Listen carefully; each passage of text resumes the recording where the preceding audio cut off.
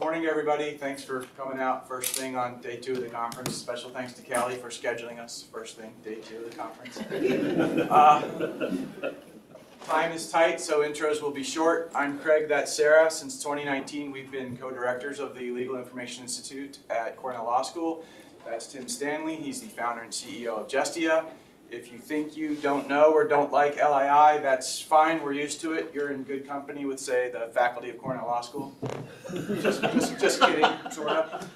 If you think you don't know or don't like Justia, you should evaluate your life choices, seriously. What we're going to talk about today are some of the challenges that we encounter in our work in free law and that we've identified as impacting the availability or the quality of the legal data that AI systems can and should ingest. So with that in mind, Sarah's going to go first, and I'll be back up here, and Tim, who you all come to see, will go last so you don't all leave if he goes first. Sara, please. Thank you.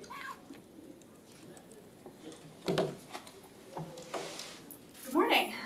Morning.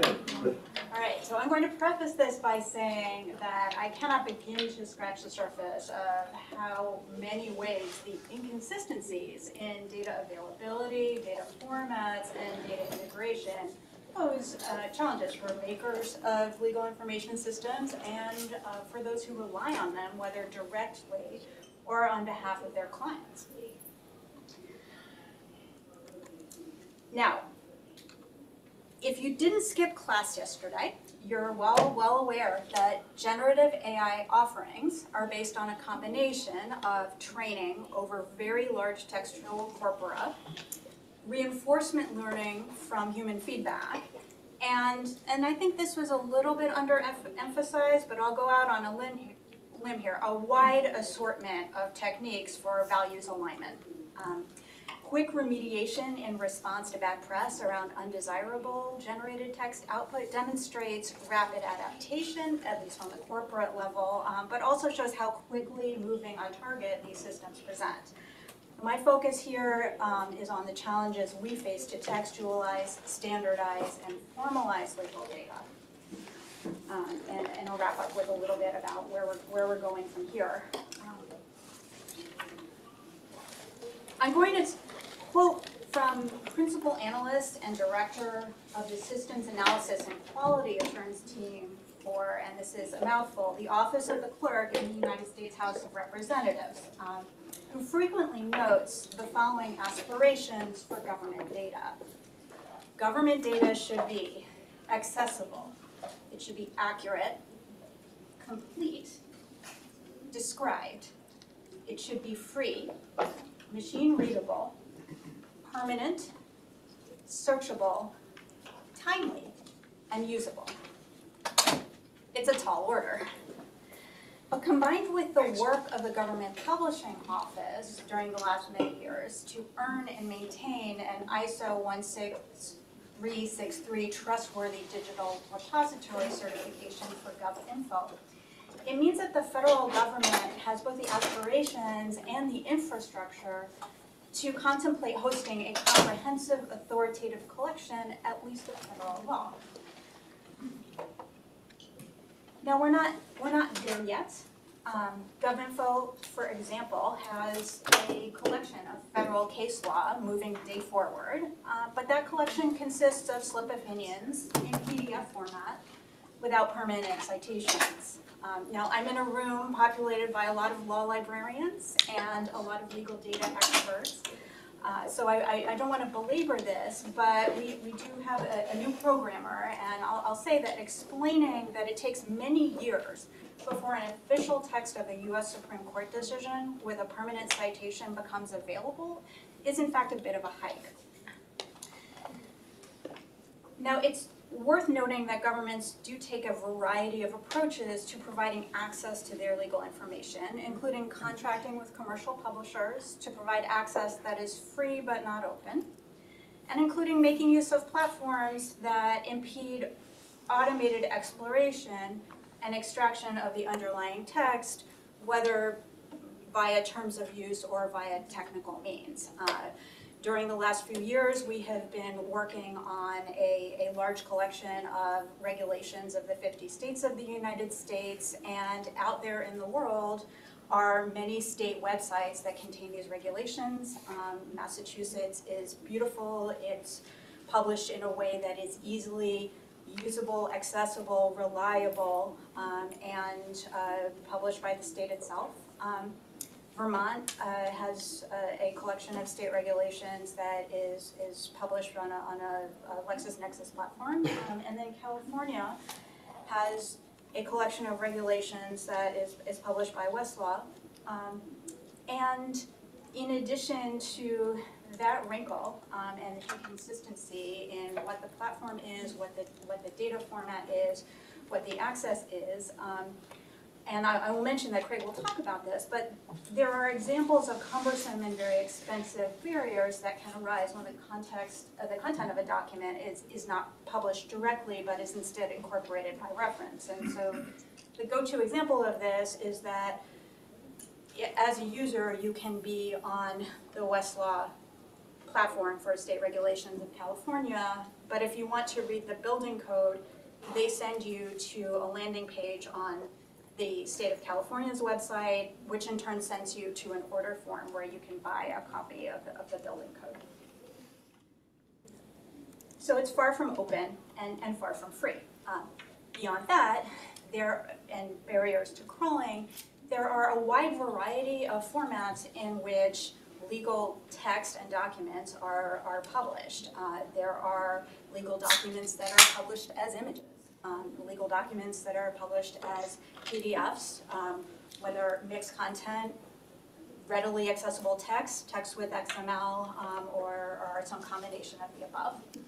The documents can have differences in formatting. They can reflect differences in notation that are holdovers from print publishing at a time when space on a page was very expensive, and so there would be data tables that would contain the letters D-O and a dot to indicate that the field was populated by the same value as the previous field, and so on and so forth. When ingested by a comparatively naive crawler or application or as training data for a large language model, this can create some unexpected inconsistencies. A couple of examples. This is actually the otherwise extremely beautiful, usable, machine-readable ECFR that is published at ecfr.gov. As it happens, the appendix to Part 27, which is a list of chemicals of interest to the Department of Homeland Security, is published as a bunch of images. It seems pretty clear that this is a holdover from a time when those tables were published on printed pages and they only fit in one direction. When we were first engaging in a comprehensive web accessibility compliance initiative, our amazing collaborator, law librarian Charlotte Schneider, made a video exclaiming that our tables rotated so your head didn't have to. And over time, with some help, and notably from public.resource.org, we were able to convert these features into semantically marked up HTML. But this was cumbersome, time-consuming. It was a manual task, and between where we started and what could possibly be ingested and made heads or tails of, we suspect that there's a little bit more than might meet the eye. Another challenge that we face is that the text of legal corpora, and particularly statutes and regulations and compilations and codifications, they tend to accrete in ways that make reading them not tremendously intuitive. This is an example we've been trotting out for years and years. I think everyone in this room knows that the flag of the United States of America has not 48 stars, but rather 50. And if you read the notes to 4 USC Section 1, and if you read the next section entitled "Same Additional Stars," you can get the documentation of this fact. Now, that probably seems trivial, because we all know it. And in fact, if you're training a large language model, you probably have enough examples from outside the law to establish that the right answer is the right answer. But it's an example of a phenomenon of indirection that is detrimental to cohesion and understanding. So in the era of print, a lot of work went into making information cohere by manually annotating, extracting information, and creating finding aids. And so we have these print artifacts that include a lot of formatting and notation, some of which puts the information in adequate proximity, some of which maybe doesn't, some of which contains some formatting that we might want to make use of.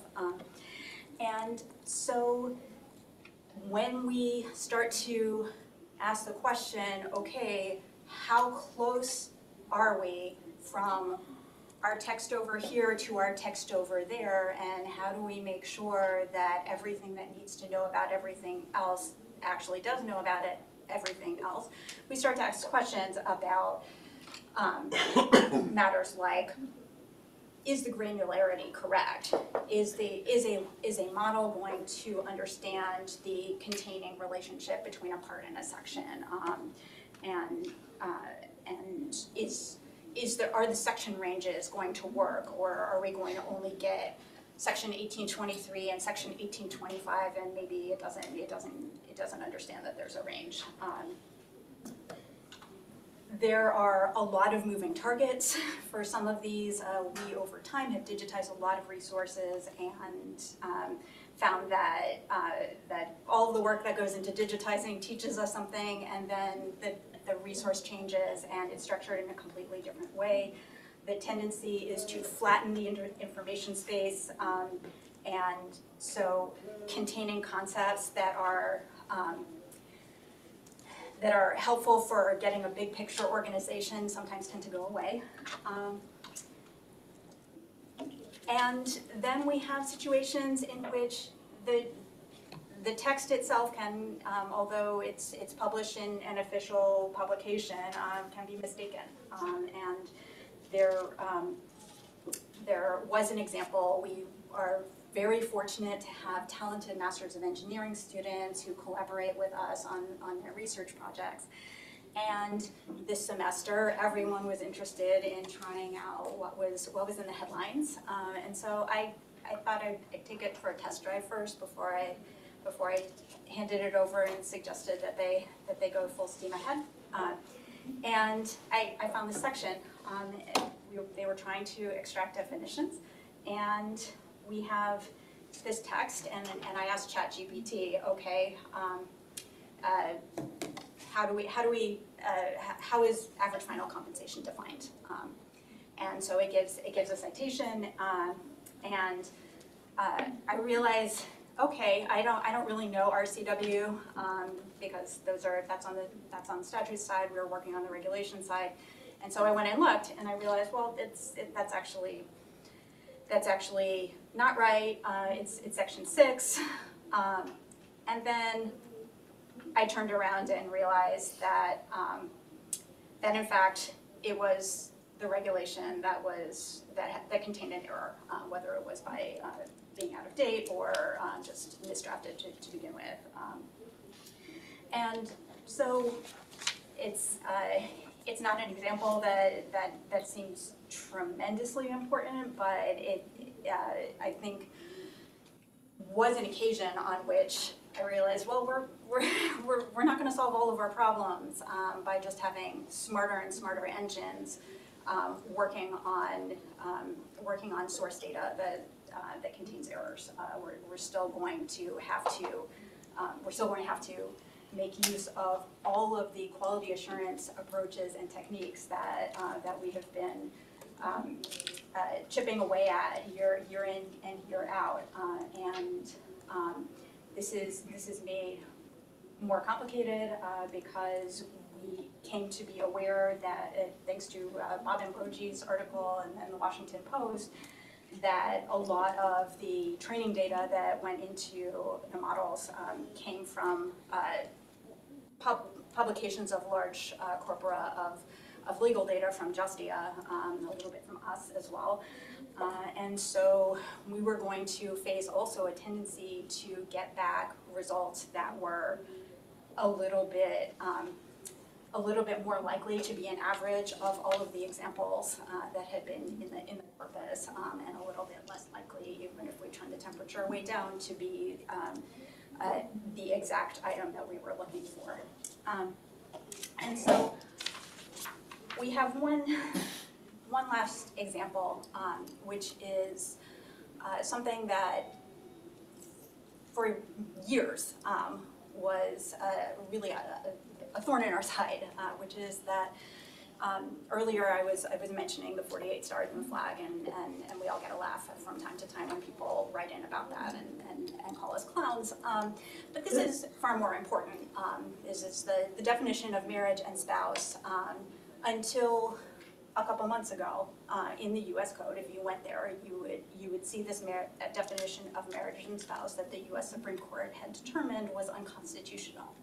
And if you look, there was a tiny editorial note that indicated that you could go and read the U.S. Constitution annotated by the Congressional Research Service and look at the appendix and see a reference to this in a list of acts of Congress held unconstitutional in whole or in part by the Supreme Court of the United States. There are many examples of legal language that is hopefully mostly in the past, that is far more damaging and potentially unhappy for people to have represented as being the law. And we hope that before anyone has a chance to notice what a chatbot will parrot, there will be some consideration of these data sources. So we're keeping focus on having an authoritative, comprehensive legal corpus and working on the data models that are going to make it possible for that to be used appropriately and successfully. And now we'll turn it over to Craig. Okay. Thanks.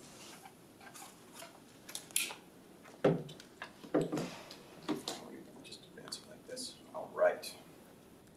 Thanks, Sarah. I put my glasses on so you know it's serious. I'm going to switch gears a little bit now and talk about how copyright claims potentially imperil the data sets on which large language models feed, and thus the completeness of the models themselves, as well as the quality of their outputs in a legal services context. I want to mention I'm going to be taking what's an unusual step for me, at least, of sticking pretty closely to a script, but that's only because of the time limit and my tendency to ramble otherwise. But I'll be using these 5 cases on this slide here today to frame my thoughts. If my citation formats aren't technically correct, by all means feel free to leave me off your school's law review. All right, let's start with Georgia v. PRO. 3 years ago, the free law community in general and Carl Malamud's organization, PRO in specific, won a major victory in the courts. In that case, the U.S. Supreme Court ultimately held that annotations to the Georgia Code prepared by LexisNexis under a contract commissioned by the state legislature and then adopted by legislative act as the official code of Georgia annotated could not be copyrighted under something that's called the government edicts doctrine. In short, the court said that a state legislature, like judges, cannot be authors under the copyright statute, and the role of the Georgia legislature in first commissioning and then adopting the annotations created by a third party were sufficient to invoke the government edicts doctrine. Well, I argued at the time, and I still believe to this day, that that holding was fairly narrow insofar as it relied on the specifics of how Georgia had done its business in arriving at that official code annotated. Chief Justice Roberts did say many, many good things for the free law community in the dicta of the majority opinion. Today, I've got just one on my slide, which I won't read aloud, but in short, the takeaway from the emphasis added stuff at the end there is that copyright is presumptive and adheres automatically, right? And so therefore, if every time someone wants to share the law, they have to first violate a copyright and then defend their actions as fair use, that is, in the words of the court, notoriously fact sensitive. So the court understands that a fair use defense, especially in a case about our ability to communicate about the law, is messy and inefficient and kind of a last resort. You're here. So back to my first slide, these three very similar cases in the red box are now among the forefront of copyright in the law, but they speak to a slightly different scenario than the one in Georgia v. PRO, in which the courts in DC and New York and California so far have all agreed falls outside of the government edicts doctrine. In each of these, there are private organizations that have created industry standards or model codes and copyrighted them, and then governments, up to and including the federal government, have adopted them into law by incorporation by reference, as Sara mentioned earlier. So for example, and I did not choose this example, the DC Circuit Court of Appeal did, 46 section CFR 39.2009 says you can power your barge's liquid overfill protection system by hooking up to an off-barge facility so long as your explosion-proof plug conforms to Article 406.9 of something called NFPA 70. And NFPA 70 is a copyrighted standard owned by the National Fire Protection Association, or NFPA. But 46 CFR 39.2009 doesn't actually say expressly what Article 406.9 of NFPA 70 mandates. You have to go to the NFPA for that, and they want your money so they can continue to afford to convene conferences where experts convene and debate the merits of the various possible features of explosion-proof plugs for liquid overfill protection systems. And that's not an inherently bad thing, right? I mean, we want incentives for experts to do this work and keep us all from buying shoddy explosive-proof plugs for the various liquid overfill protection systems we use in our myriad barges. But where legal AI systems and the data they draw from are concerned, I don't think it requires either tremendous expertise or tremendous imagination to see the implications if the courts say these copyrights are valid and sufficient to prevent others from publishing or even copying these standards. I also don't think it's controversial to posit that the advice one can get from, say, an AI-powered expert compliance system is going to be much better if it can actually quote you the standard your explosion-proof plug must meet, compared to advice from a system that avoids copyright by providing instead a summary of the standard, or tells you to go look up the standard yourself, or helpfully offers you a link where you can buy NFPA for the low, low price of $145.50. So the defendants in these cases, the folks publishing these standards incorporated by reference into the black letter law, are once again Carl Malamude's publicresource.org on the left, but also a for-profit creator of compliance software called Upcodes. That's part of their website on the right of my slide. Right now, I'll just point out, of course, that PRO is a nonprofit entity, while Upcodes is a for-profit business, because we'll see in a minute that distinction might not be trivial. And the reason that it's not completely trivial is because of the fair use factors. Just 3 years and 3 slides ago, the Supreme Court said, hey, it would be great if we could avoid questions of copyright fair use when it comes to folks who want to talk about the law, at least. Yet each of these cases involving standards incorporated by reference has pretty much completely devolved, at least for now, into a fight about fair use. On the slide, you see the 4 fair use factors articulated by Congress in the U.S. Code. You also see some shameless promotion for our website on the right. I was going to call it a shameless plug for our website, but given all my talk about explosion-proof plugs previously, I don't want to confuse anybody, so we'll go with shameless promotion. Now, I could do an another entire session about the evolution of the fair use doctrine in the Supreme Court over the last 3 decades, and Tim may very well ask me to do that for a Justia CLE seminar at some point. But since this is just one part of my part of this session, suffice it to say that fair use pretty much comes down to money. Is the infringer making money, and is the copyright holder losing money? Of course, it's a little more complicated than that, but perhaps only just a little more complicated. But right there, you can see why I implied just a minute ago that there could be different outcomes when PRO publishes copyrighted material standards, publishes copyrighted standards as part of its mission to inform the public, versus when a for-profit company publishes those same standards in advance of its mission of getting their investors a solid return on their venture capital. So please here insert the very important homily about how we in the nonprofit education sector might have an added responsibility here to advance the state of the art if that sort of split of outcome is in fact what happens. But personally, I think, and I was happy to learn yesterday that other people think that AI's use of copyrighted materials as inputs to formulate its own outputs is going to come down to what's called transformative use. And that's a concept that the Supreme Court really introduced to the world for the very first time in 1994 in a case called Campbell v. Acuff-Rose Music. The Campbell being Luther Campbell from the infamous rap group 2 Live Crew, infamous at least in my house growing up anyway. And the fair use in question being 2 Live Crew's parody of the Roy Orbison song, Oh Pretty Woman. And by the way, if I ever do that full session on fair use, I can guarantee I'll be playing that bass line over and over and over again before the session starts and calling it fair use. Anyway, what's happened in the 3 decades since the Campbell case is that courts have come up with a few different ways to integrate whether a use is transformative into their analysis of the first factor regarding the purpose and character of the allegedly infringing use. Basically, where the law is now, as best I can tell, is the more transformative the use, the less the distinction between commercial and nonprofit is going to matter as a general rule. Again, I'm going fast and I'm arguably oversimplifying, but I think that's what's going to happen with these questions when they come to generative AI.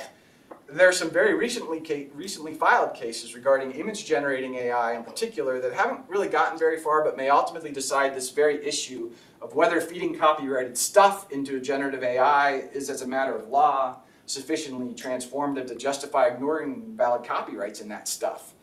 And I wouldn't have thought that was a particularly close question until the Supreme Court did what it did about a month ago in a case involving Andy Warhol's work, when it reversed a trend that seemed to be expanding fair use.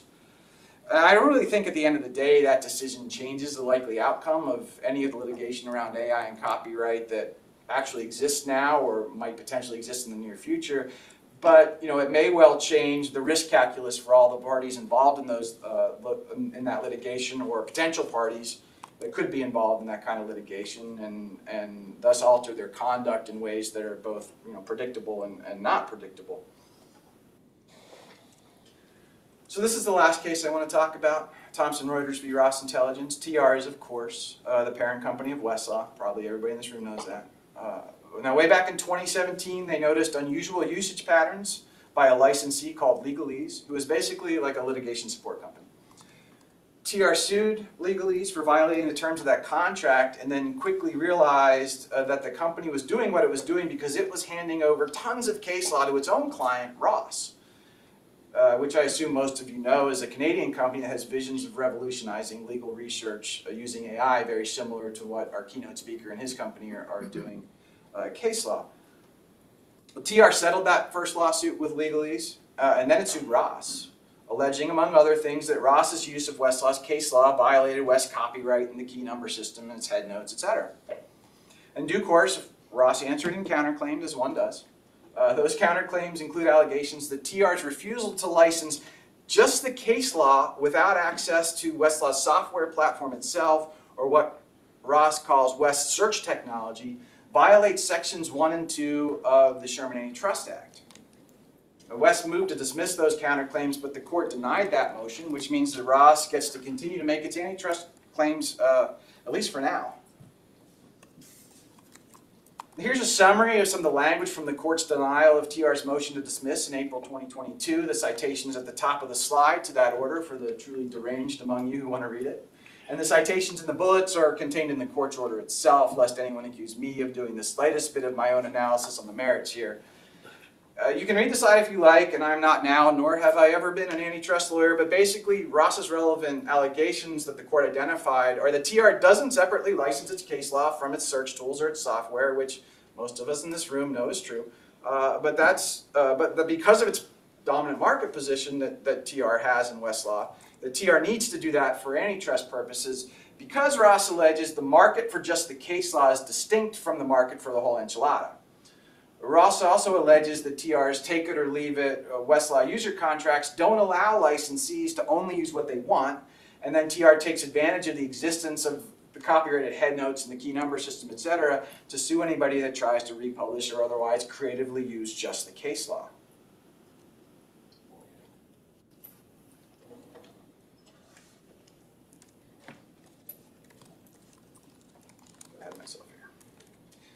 Okay, so in that April 2022 order denying TR's motion to dismiss, the court found that the facts Ross pled do support theories of liability under sections 1 and 2 of the Sherman Antitrust Act, because they allege an illegal tying of the case law database itself to West search tools and the Westlaw Research Platform. Specific to the Section 1 claim, Ross successfully pled that bundling everything together in what it characterizes as contracts of adhesion reinforced Westlaw's dominant market position in case law by denying potential competitors entry into the market for legal search. In other words, Westlaw binds its copyrighted materials and proprietary technologies so closely to the black letter law, according to Ross, that West can then enforce ownership rights over that law in a way that's anti-competitive and forecloses competition.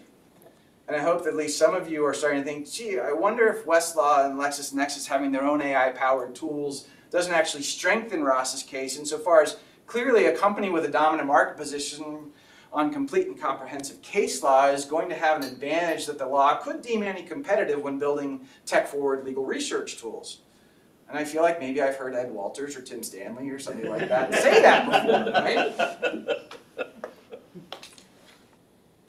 So anyway, just last week, on the 5th of June, Ross filed this list of its experts. The name at the bottom there is the same Peter Martin as the gentleman in this photo. Of course, he's our co-founder at LII, and I'll just say that having been Peter's student 15 years ago and having spent time in his orbit for much of the last decade, I would not want to be on the other side of the V from him on this stuff. That would not be enjoyable. I will end my time by noting that the other guy in this picture, Tom Bruce, many of you know him. He's seated in the third row on the end. Tom was fond of saying, in a way that I assure you was not meant to be a compliment, that he could always tell who the lawyer was in any meeting because the lawyer would be the one asking, who owns it? I hope you'll see that at least when it comes to AI training data, that question has become an important one. So thank you very much. I'll take questions at the end, or I'll talk your ear off about this stuff at lunch if you want, or whatever. But now Tim.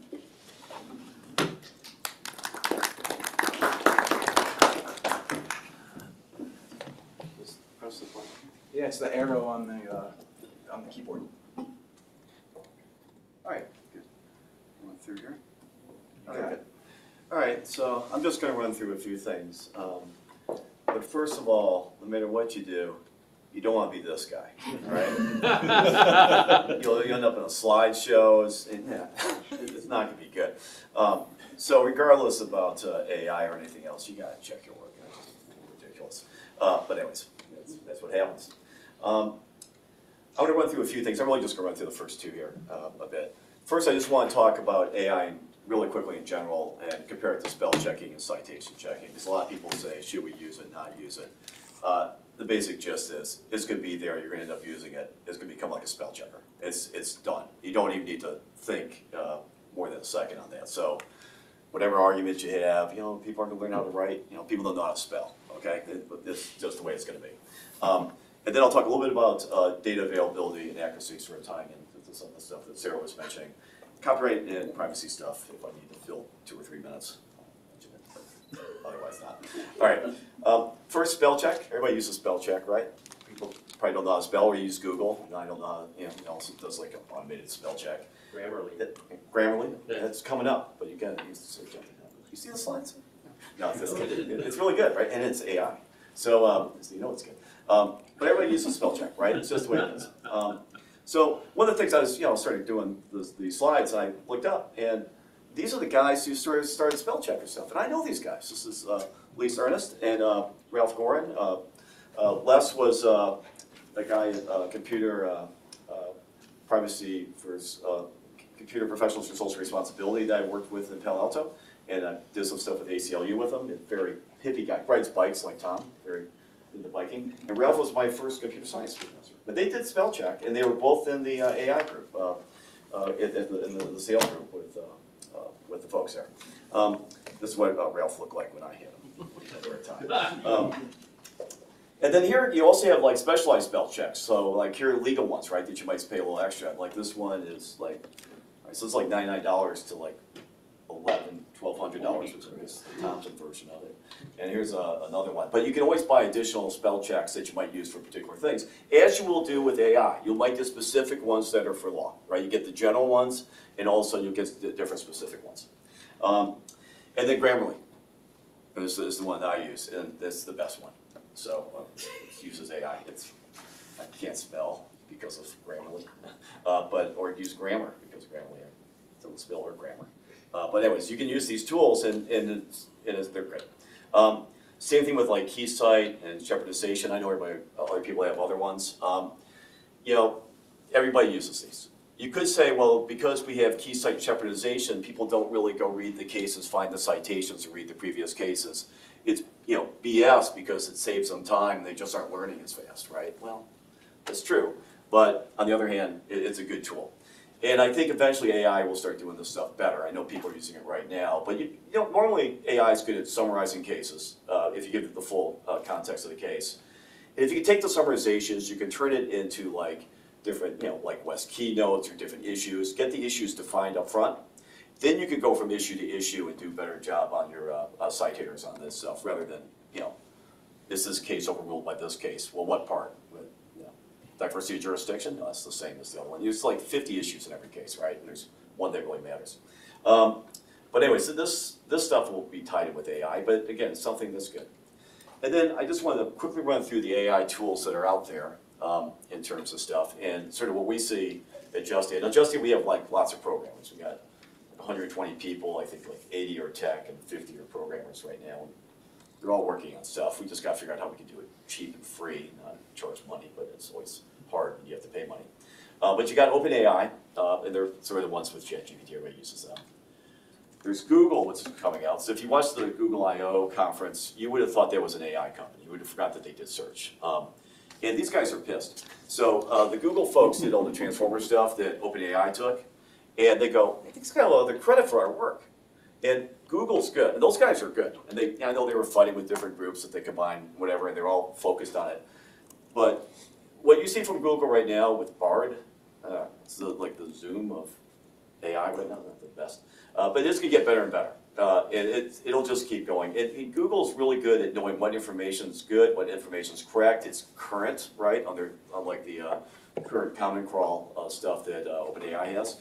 So I would look at a lot of stuff for Google to just get better and better. I just think, at the end of the day, I think they will end up winning and being the best. That's just my overall take.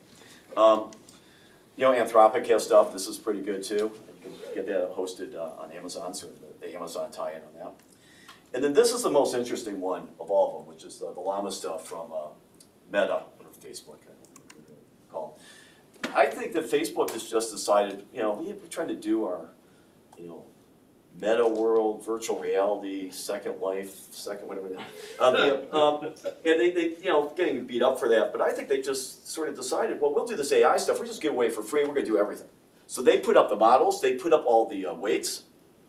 And they said, go use it. All researchers go use it. Now, commercial, you probably have to do something, but everybody's just using this right now. Everybody. I mean, and you can run this stuff, some of these models on your laptop. And they're training them. There's different ways of training, but I'll touch on that in a second. But so people have taken this, right? Alpaca, the stuff at Stanford. They took it down because it was writing some crazy answers that were being associated with Stanford, which they got their own issues there.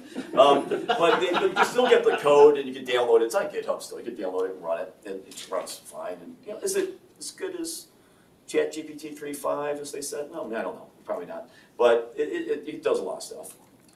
This is OpenLlama. They're still training this right now, but this is coming out. And then Orca. This is the one to watch. This is the one from Microsoft folks. They have a relationship with OpenAI, but then their developers went out and they did the stuff with the Llama stuff, and this one's really good. Now, it hasn't been fully released yet, but the paper stuff they put out and all the other things, and they're now going to release the code and all the weights and things like that. So this is just using the 13 billion one, so this is something you can run on different fields, whatever you call it. This is something that you could run on your laptop. But here's the key stuff here. So most of these things are just imitation, just prompt response pairs, right? They're doing the training stuff, the alpaca stuff. They just do this A, B, A, B, A, B. The key thing with these guys is that when they do the different prompts and responses, is they ask for explanations as to how you got to the reasoning and your decision. So the responses coming back are a lot better. So they feed it back in. It's actually giving it more context in terms of how they actually look for answers, which is something you should also do on your prompts. I'll touch on that in a second for ChatGPT. If you use ChatGPT for law, you might want to use case text or something else. I mean, ChatGPT by itself is, you don't want to be a photo in a slide. But this one right here for the orchid part is really good. So this is the one I think a lot of people are looking at when it gets released, that people will be checking out and seeing if they could use it. All these things decrease the price like well over 1,000-fold. I mean, this is going to, the price differential is huge. And if you get as good as ChatGPT 3.5 right now for 1,000th of the price, 10,000th, eventually you're going to figure out GPT-4.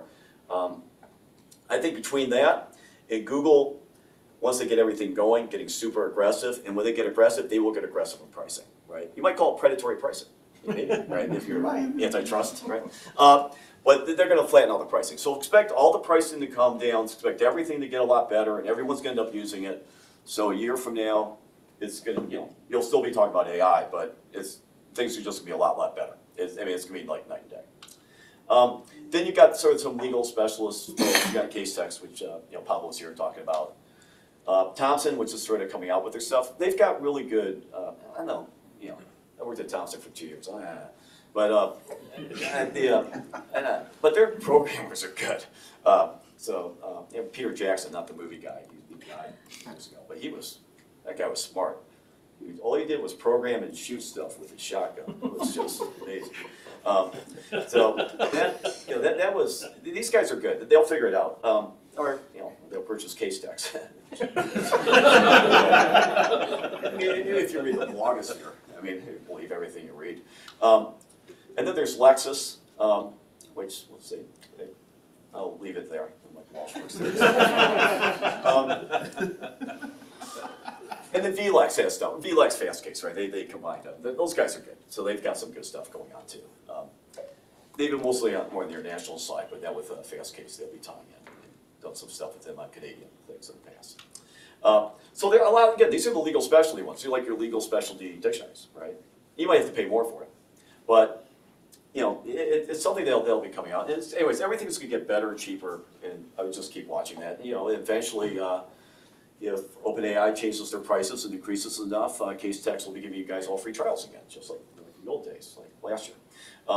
So data availability and accuracy. So let me run through this part. So this is a separate thing. This is more the Sara part. The first thing I just wanted to say, just use generative AI.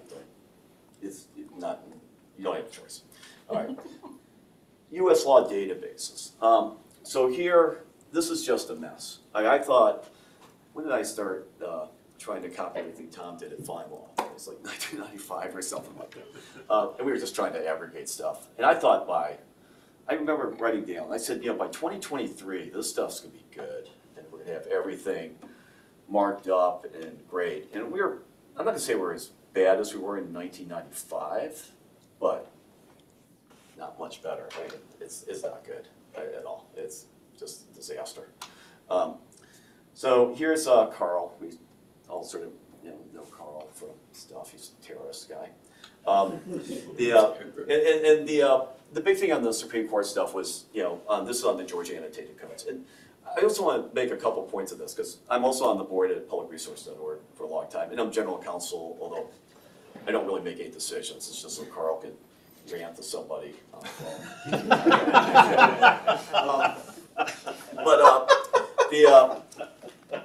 This thing, the big thing here was a couple things. One, Lexis was sort of they had the database, right?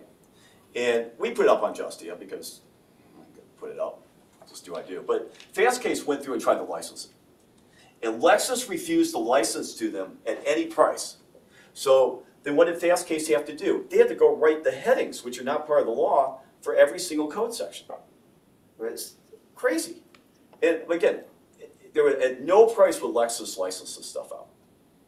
So, Ed tells the story to Carl, and then next thing you know, Carl's downloading it and sending to every legislature and all the press their own code on a peanut-shaped USB drive, so they can have their own copy.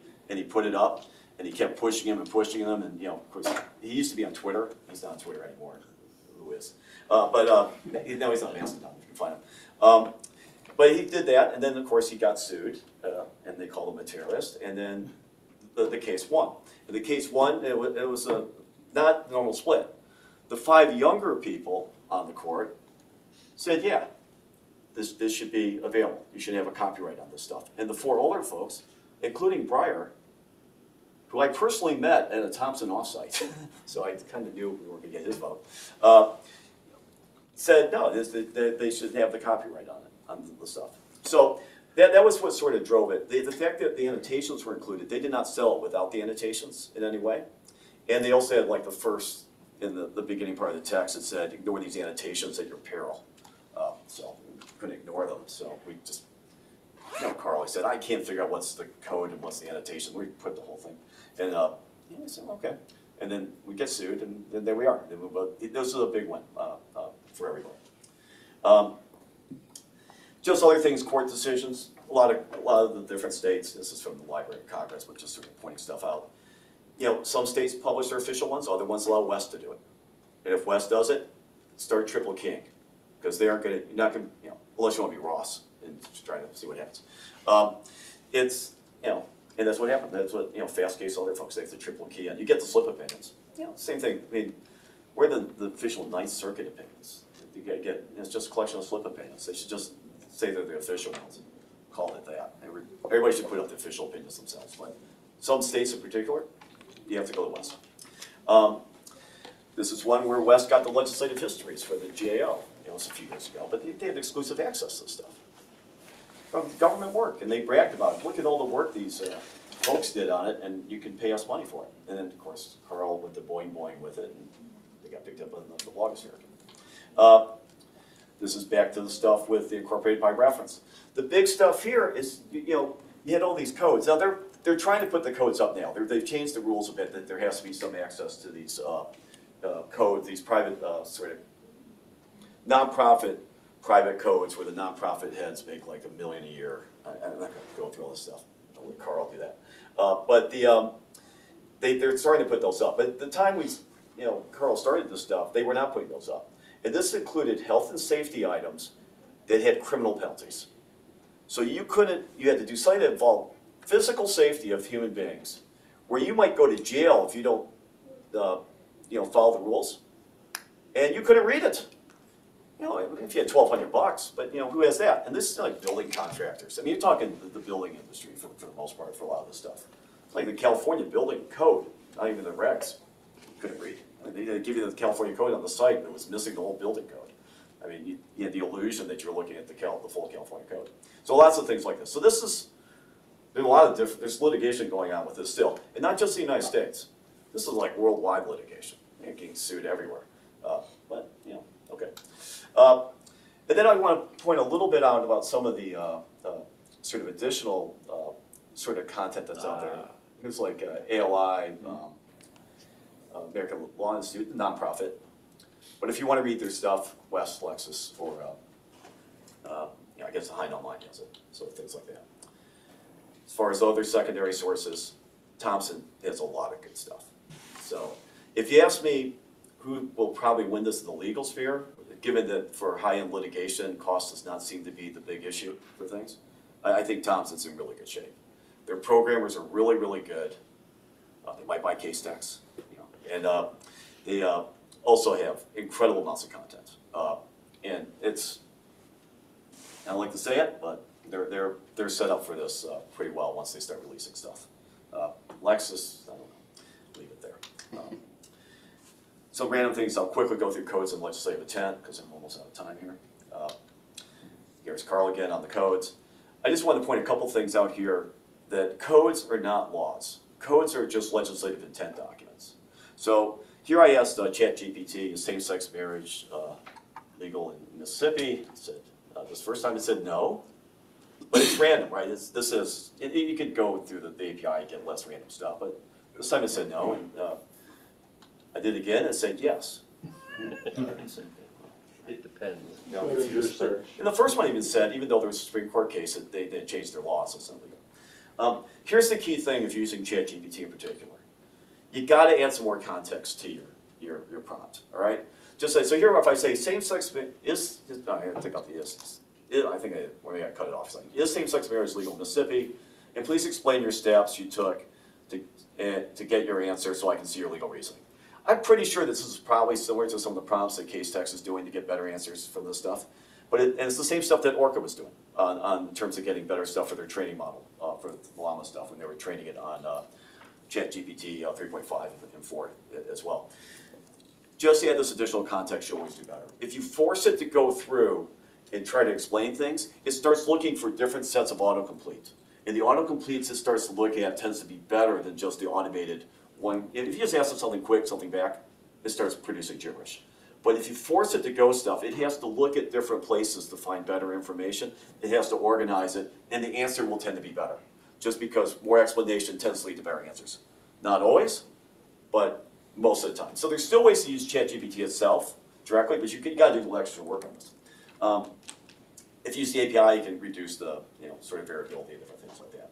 And one of the reasons you get this bad answer, of course, is this is the Mississippi Code. And here it is, right? It's still this way, right? That mirrors man and woman, and we're not looking at, if you got same gender marriages outside, we're not gonna recognize them in Mississippi. That's the law in the books. Unfortunately, if you go and you look at the Mississippi Code on the Mississippi site, they put you over here, as people in Mississippi do, they don't give the annotations or anything. It's hosted by Lexis. So you got a whole set of people in Mississippi who still believe this is the law in Mississippi. Because if it wasn't the law, they would have changed it. And they haven't changed the law. So they know there was a Supreme Court decision, they go, well, didn't apply to Mississippi, otherwise they changed it. That's how people think, everyday people, right? And some lawyers and some ChatGPT responses, right? And so anyways, one last thing on this. I don't know, this is a map of the United States of America. Right?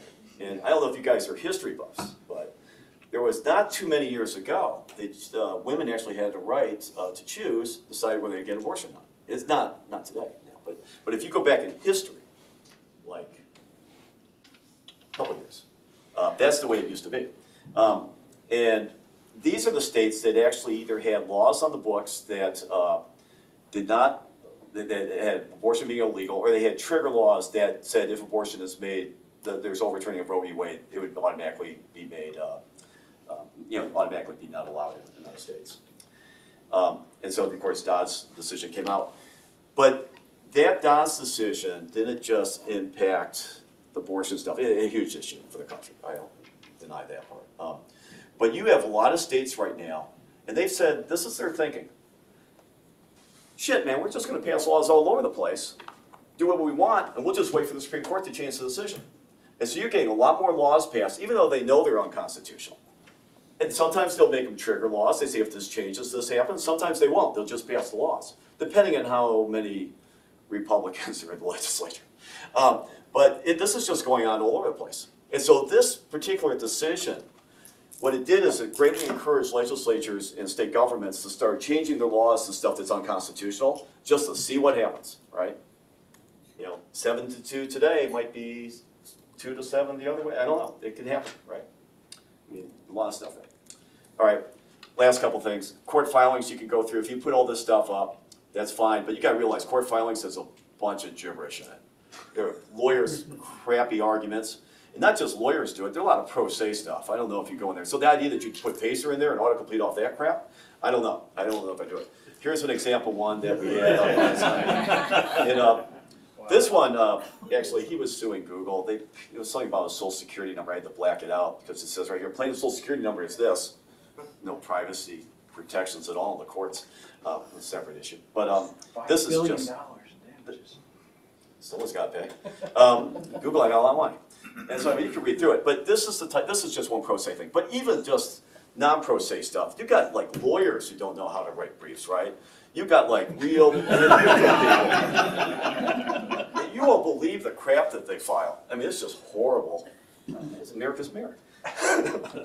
All right, the last couple things, I already mentioned this stuff, the secondary materials, that stuff's going on with West and stuff like that. I'll sort of stop right here. But there's a lot of stuff. I just say everyone should use it. It's going to get a lot cheaper. The U.S. system's a mess in terms of getting raw materials. I mean, I'm going to tell you what regulations is like, trying to grab that stuff. But everything is what it is. But it's going to happen, and people will probably end up using a lot of Thompson stuff. So with that, let me hand over to Craig to maybe take over to Sara to take over. You guys can do questions Sure. and answer stuff. Don't put too far. So so we started a little bit late. I think we're pretty much technically at the end of the session. If there are any questions, especially from the Zoom world, I was monitoring that. We got long breaks. Take a few questions. Okay, sure. If there are any questions for any of us. See, we're that comprehensive and thorough, and it's that early in the morning. All right, thanks so much, everybody.